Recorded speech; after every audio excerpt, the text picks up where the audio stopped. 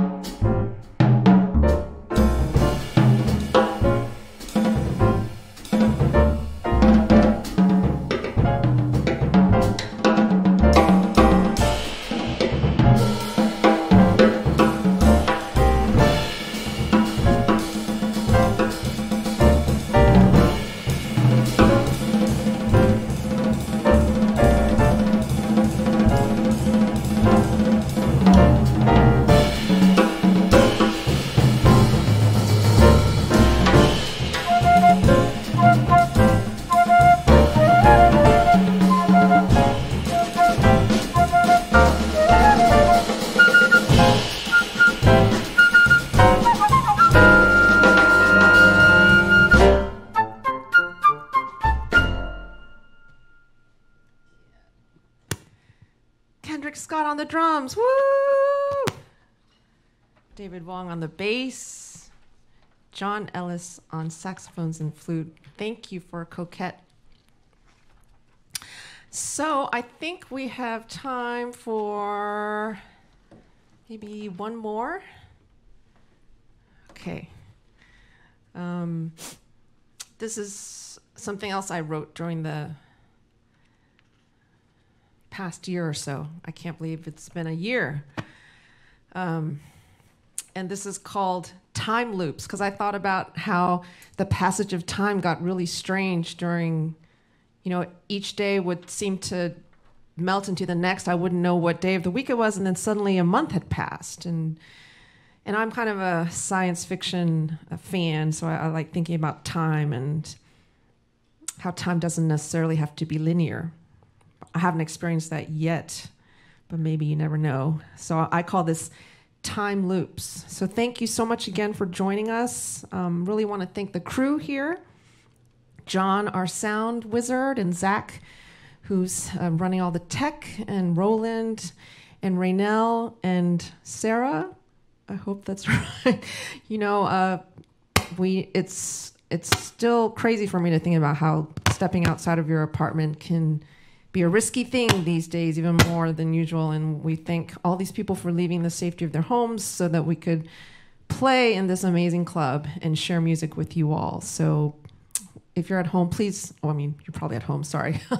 Give them a big hand. And we hope to see you soon, again on a stage somewhere in person. So here we go, Time Loops.